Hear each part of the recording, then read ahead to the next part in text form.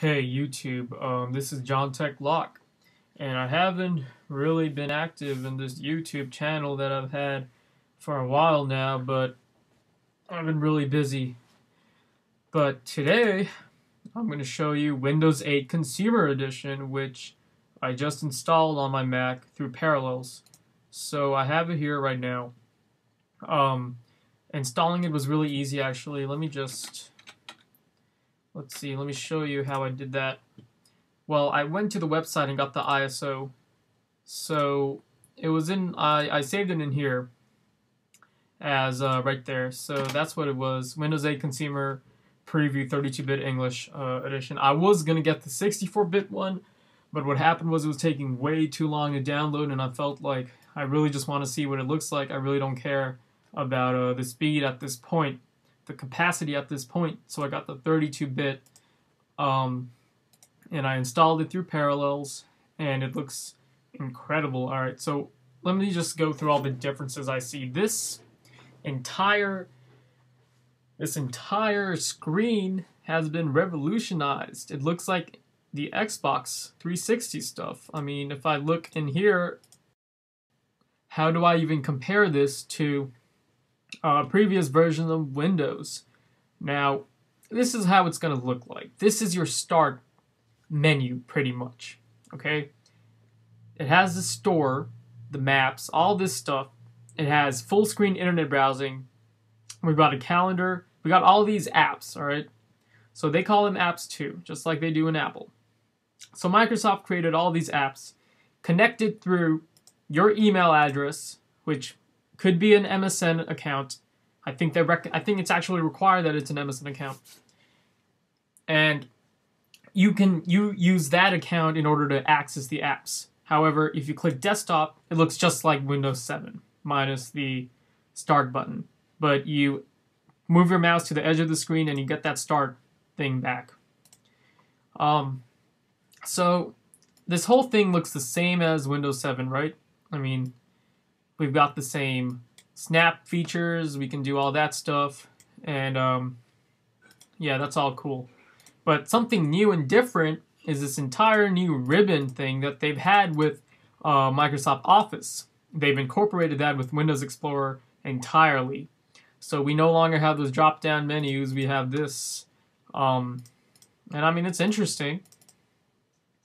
I don't know if this will work in work environments, you know. It's great for home use, for just entertainment purposes, but when it really gets down to it, how useful will this be? You know? Well, that was just one critique I had of this.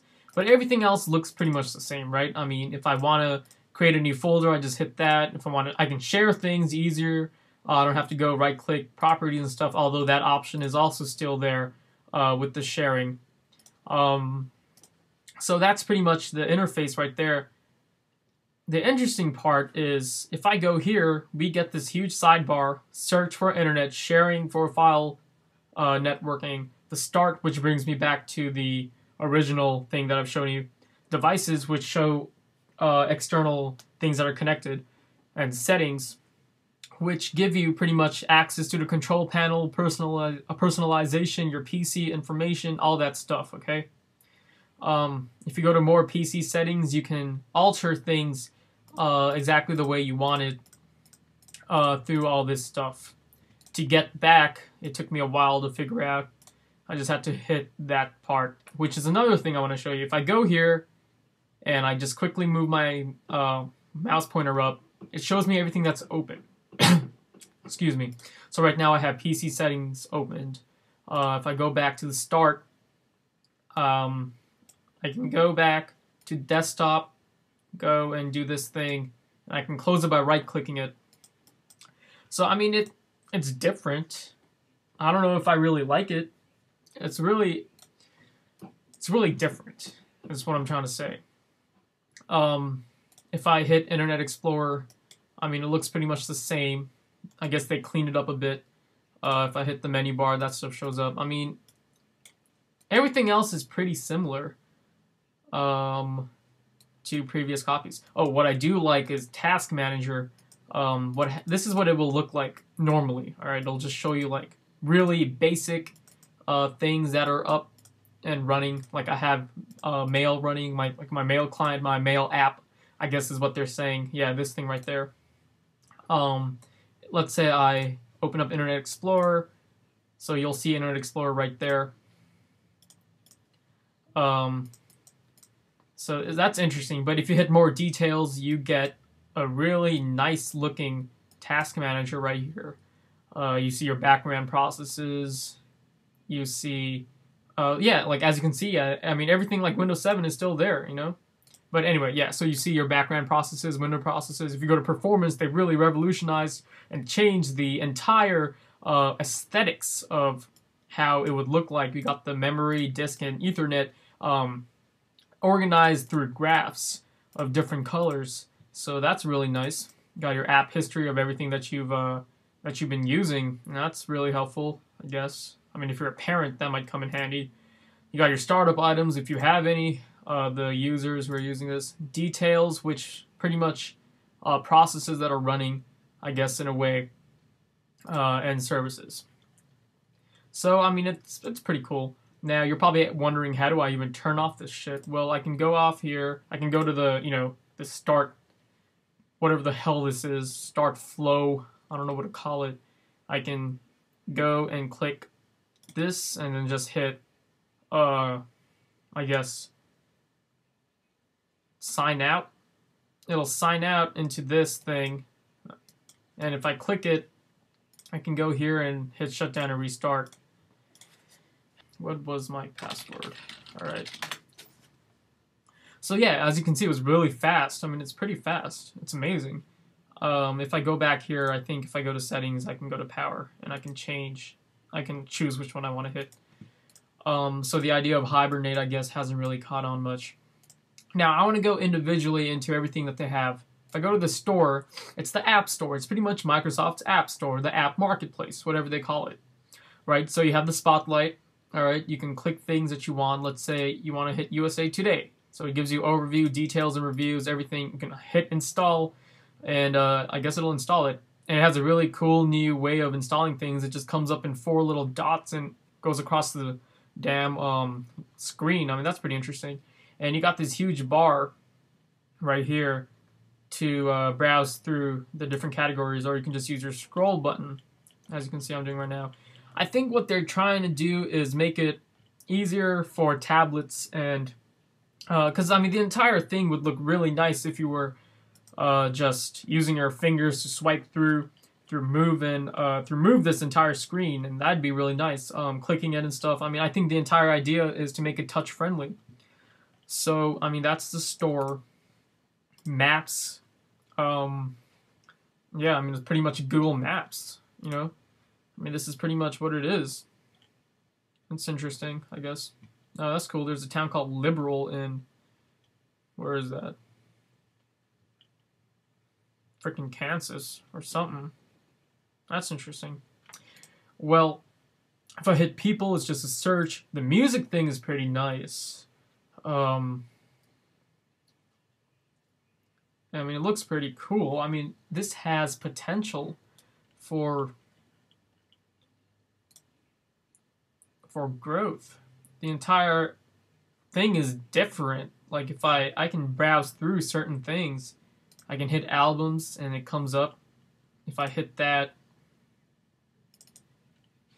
I guess if it was an option for me to hit, I could hit it and it'll come and play. I mean, that's pretty interesting. And it comes with some games. Not so fun. Finance. It's really cool. I mean, just look at that. That's interesting right there. I can individually watch the investments grow or diminish. I mean, look at all that. That's really nice to have. Can you imagine if Windows 8 came into your tablet PC, came into touchscreen monitors all over your house, and you have these things wherever you wanted. You have the news where you want it to be. You can just browse through it. That'd be really cool.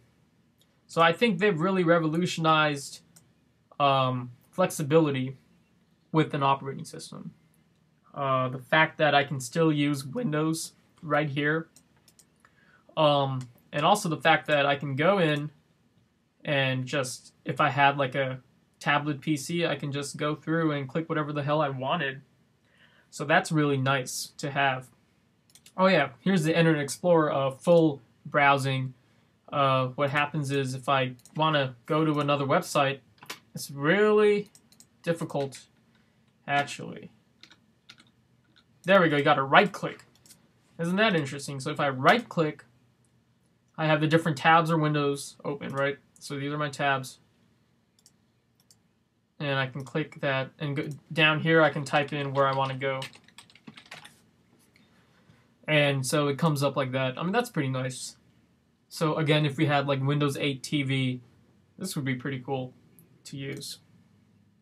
Another thing, if I right click right here, I have everything that I'm using at that moment.